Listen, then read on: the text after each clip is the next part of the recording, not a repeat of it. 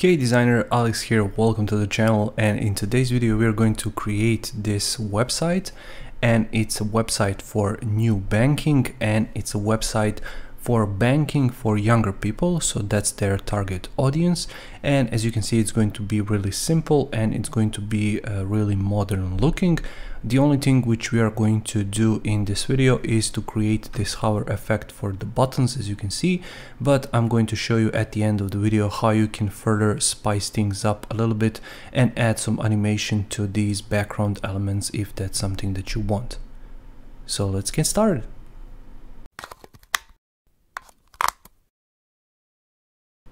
Alright, so let's get started, and as you can see, I already gone ahead and prepared this file for this tutorial. If you want, you can pause the video here and make a screenshot of all of these colors, all of these character style sizes, and as you can see down here below, I have two icons as well as the logo just to speed things up a little bit. I'm using premium icons, and I will link down below what I am using, so you can check the description of this video to see which icons I'm using, but you can of course use any free icons that you have or the icons that you already have and you have already used in some of the previous projects that you did. So to get started, if you remember, and let me quickly hit a preview once again just to show you, we're going to start by creating this top navigation, then this main nav, and then we're going to move on and design this part of our design. So for this top navigation, what we're going to do is simply use a rectangle tool, and I will choose this color. I'll make it 1920 by 70. So I will position it here and here, make sure I don't have any border on it. That's basically it. What I'm also going to do is create my grid layout. So if I click right here, you can see that I have 12 columns, gutter width is 16, column width is 122, and finally margins are 140 from here. You can make this wider, taller, it's really up to you, and you can do whatever you want with it, but for the sake of this video and for the sake of speed, I'll just leave it there. So as you can see, I'm just going to drag and drop my location icon here. Make sure it's in the center and make sure to position it right here. You can see that it's linked asset, which means it comes from the original document because I have my original design open right here. That's why it's showing as a linked asset, as you can see. So what we're going to do is type in our location like so. Make sure it's left aligned. I'll make sure that it's white. Or perhaps I can even, let's see, maybe I can create it to be a light gray. So let's see, maybe I can create this to be this color, like so. And let me just quickly make sure that you guys can actually see what I'm doing. So I will lower the opacity of these columns down like so. So I will use Poppins 18, so it's this one, and I'll make sure it's left aligned like so, and let's position it, for example, 20 like this. Next I'll hit Ctrl D and type in for business, because for example maybe this bank is just focused on clients who are not business clients at the moment, but in the future perhaps they're going to focus on business clients as well. So what we're going to do next is drag and drop our phone icon here, and let's see, maybe we can drag and drop it here, and I can go ahead and simply duplicate this for business, position it to be right here, make sure it's at 20, so Shift 1 2, and I'll type in just some random phone numbers, so 1 2 3 4 5 6 7 8 9, and I'm using Poppins font, as you can see, just in various different sizes and colors. Make sure it's 20. You can do this by holding your Alt or Option key, and I'll position it here. Now let's go ahead and organize things just a little bit. So what I can do is call this phone, I can call this location, and I can give this a name, so top nav BG, just so when I send this to developers, they will know exactly what this is so they can export it. Now, if I show you my original preview once again, you can see that I have these flags right here. And I generated these flags using a plugin. So I will click right here, and plugin is called UI Logos. So you can go ahead and visit it and simply locate these country flags. And the bad thing about this is we have to create some shapes. So let me jump inside and see, maybe I can make this shape, let's see, 40 by 27, just so that I don't make it be too big. And what I need to do is use a repeat grid and create 194. So let's see, 3, 4, 5, 6, 7, 8, 9, 10, like this. 1, 2, 3, 4, 5, 6, 7, 8, 9, 10. And I will do the same down. So 1, 2, 3, 4, 5, 6, 7, 8, 9, 10. So we have 10 and 10, that's 100, and let's do a bit more, let's say. So let's drag 10 more. So 1, 2, 3, 4, 5, 6, 7, 8, 9, 10. Then what I'm going to do is remove the repeat grid and delete 6. So 2, 4, 6, hit delete. And now I can select all of these. Go to my plugins panel, so right here, click on country flags. It's going to work its magic, and there we have it. So now you can select your own flags depending of which country you live in. I'll choose Serbia because that's my country, and I'll also choose, let's say, UK for English, like that. As you can see, they are the same size. I'll go ahead and delete the rest of them. So what we did right here is it placed Albanian flag for some reason. So let's go ahead and change that real quick, and I will extend it to 1920, like that. Now I'll go ahead and select these two, drag and drop them, and if I go to my layers panel, you can see that they are named correctly. And this is once again, let's see, top nav BG. So you have to be careful, as you can see, it can do some weird stuff from time to time. So let's go ahead and I'll position it here, and let's see, maybe I can position this to be 40. So 1, 2, 3, 4, and I'll position this to be 80. So 1, 2, 3, 4, 5, 6, 7, 8, like that. And that's basically our top nav done. Hold your shift key, select all of them, hit Ctrl G, call this top nav, like this. And now let's go ahead and focus on our bottom nav, or our main nav, however you want to call it. So let's scroll just a little bit down, and what I'm going to do is basically go from here to here. And for this one, let's use 1640 by 120, like that. Make sure you aligned it to the grid. I hope you guys can see the grid because I've already pasted it down just a little bit. And now what we're going to do is use a corner radius of 10. Then I'm going to use the shadow without any border. So click on the shadow, I'll use 10, 20 and 20, like that. And for the opacity, let's say I want to use 10, maybe even lower. So let's use, I don't know, 5 for example. Let's go with 8, I think that's fine. And finally, let's apply a background blur, which will give it just a bit more spice. Let's increase this to 10, for example, just to see how that looks like. That looks well. And for the background blur, I'm just going to increase this to 50%. I'm going to leave this at 15 and this, let's say, to be at 20. And what this is going to do, if for whatever reason you want to extend this website down like this, and to add more elements, obviously, so when people start to scroll down, this is going to follow, and it's going to have this blurred background. And let me quickly show you how that is going to look like. So I will just go ahead and add a quick image here. I'll position this image just below, and if I position this over it, you can see how it looks like. So it basically has this nice blurred background over it. So that's how that works basically. Now let's go ahead and position it 50 from the main nav, from the top nav, sorry. So 1, 2, 3, 4, 5. I'm going to call this nav BG, like that. And let's see, maybe we can now drag and drop this logo inside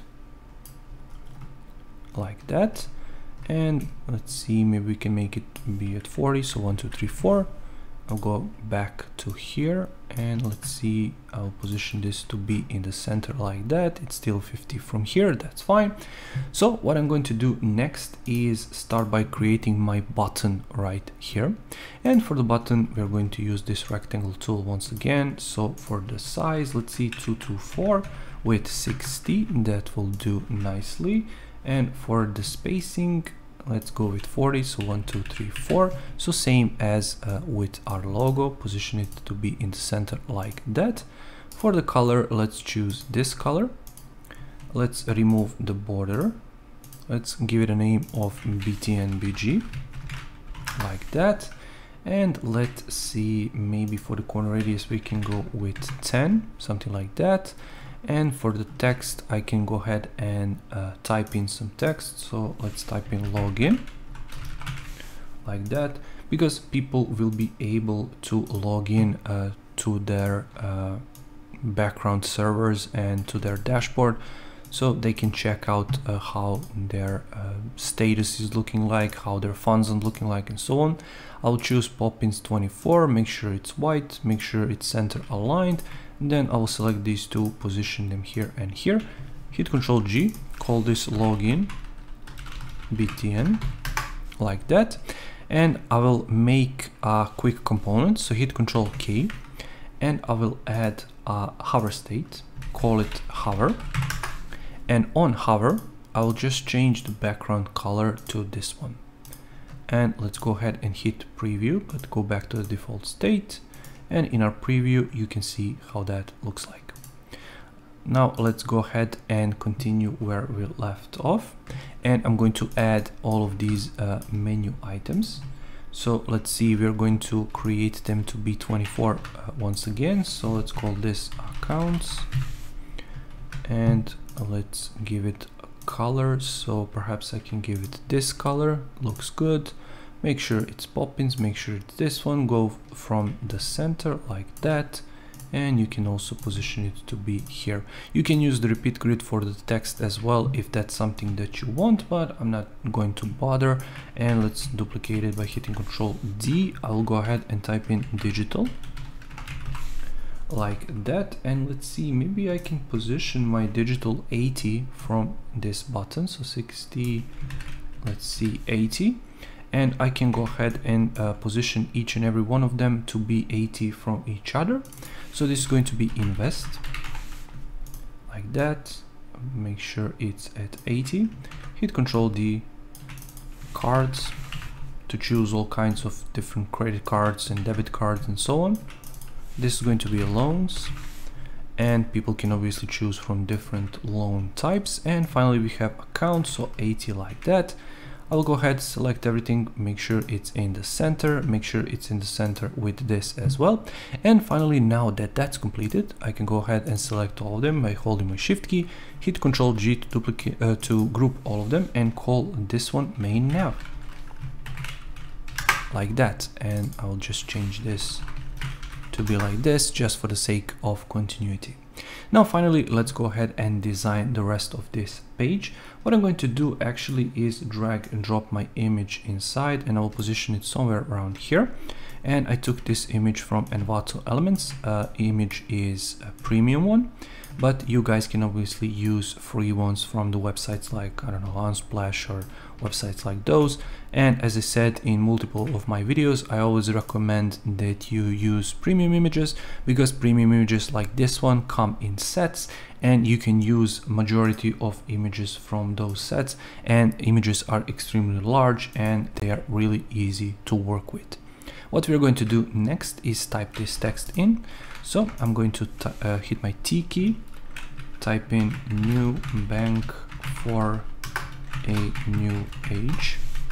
And for this one, I'll choose 90, make sure it's left aligned like that, position it to the grid. And now I can organize my image just a little bit. So perhaps I can extend it to be from here, something like that. I think that works well. Make sure this is left aligned. It is. I'll make a duplicate of it and choose 24. And for this one, I'll write in Discover why we are the best bank for millennials. That's basically it. Now for that one, let's see, maybe I can position it, let's see, so to be at 40 or 50. So let's position it to be at 50 like that. I'll just make sure to position it up a little bit. And now what I'm going to do is create my button. So I can use this button and extend it and make a duplicate of it, but I'm just going to use the bigger button, which later on, if I choose to design a little bit more, I can then use this button instead of this one and then keep extending it. So for the color, I'm going to use this one. For the corner radius, I'm going to use 10. I'm going to remove the border. And for the size, let's see, 366 with 70. And let's actually extend it just a little bit so it covers 3 columns, as you can see right here. 70 is fine for the height. And what I'm going to type in inside is learn more. I'll make sure to use 24, make sure to use white color, make sure it's center aligned like that. Position it to be in the center like that. Go ahead and go right here, BTNBG, learn more. I'll position it here, hit Ctrl G and call this main BTN, because as I said, later on you can choose to copy and replace this button and place it around your design. So let's position it at 50 like that, hit Ctrl K to make a component, and let's make a hover state and call this one hover as well. And inside of the hover state, simply change the color of this background like that. So if I go to my default state, hit right here to my preview, you can see how that looks like. And it all works well. The last thing I'm going to do for the text before we move on to these background shapes is hit Ctrl G, call this text, position it down, position my image down as well. And finally, I'm going to use simple rectangle, line it up from bottom of my menu to here, select these two and click right here, just to make sure that my text is in the center from here to here. That's basically it for this part. What I'm going to do next is use my ellipse tool and create this huge ellipse like that. I'll position it in the center just behind these people and perhaps even just a little bit more.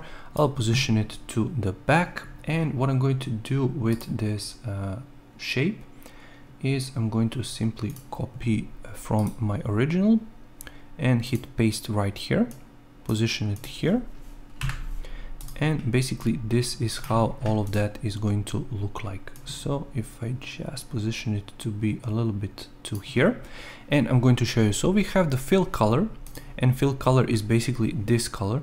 We have the opacity at 20%, and that's basically it. If I increase the opacity to 100, you can see. If I hit 2 on my keyboard, you can see how the opacity looks like. Now, one final thing that we are going to be creating is that shape right here. I'm going to use the pen tool for it, and I'm going to simply start by creating some random shapes and some random anchor points like that. I'm going to close it to here, to here, to here, and let's use the fill color. Let's use this color as our fill color, but instead of solid color, we're going to move on to linear gradient. And what we're going to do for the darker color, let's choose this color. For the lighter color, let's choose white like that. Flip them around, so just position this to be down like that. And for the white, I'm going to lower the opacity down to 0, and I'm going to simply let's see, I can go ahead to here and click on my points, and I can simply make sure that it goes to here. As you can see, it can be really stubborn from time to time, but the main important thing is that it works.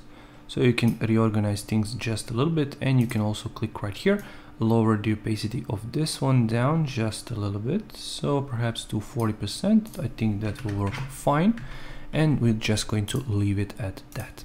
Now let's call this shape and position it just on top of the background circle, and as you can see, now we have some visual interest here as well. You can also go ahead and add a background blur. You can decrease the amount, increase the opacity, and you get something like this. If that's something that you want, you can do that as well, but I'm just going to leave it at here and perhaps lower the opacity down just a little bit more of the overall shape to, let's say, 60 or 50% or something like that, and I think that works well. Finally, what we're going to do is add these shapes. So for the shapes, let's start with the circle.